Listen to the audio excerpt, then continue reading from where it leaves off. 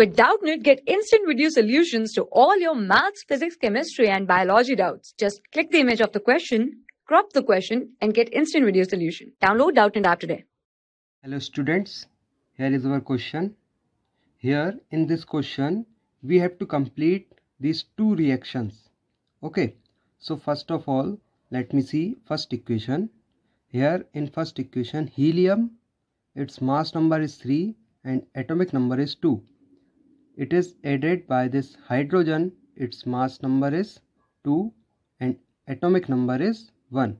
So it is converted into helium 2 and hydrogen 1 plus energy. Okay, so when it is finally converted into this, so in this reaction the helium is converted into helium 4 and hydrogen is converted into hydrogen 1.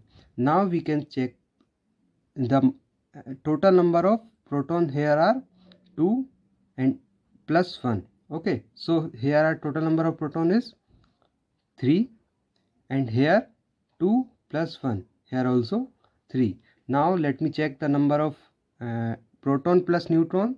So here the number is 3 plus 2, that is 5, and here the number is 4 plus 1, that is 5. Okay, so the equation is balanced. So that's the solution for first equation.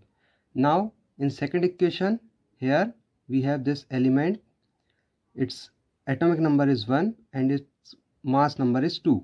Here also this element have atomic number 1 and mass number is 2. Okay, so it is converted into this new element and 1 neutron.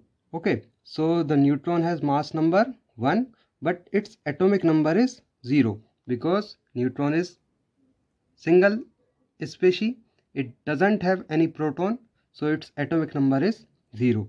Okay, now the atomic number is balanced. Now we have to only check the mass number.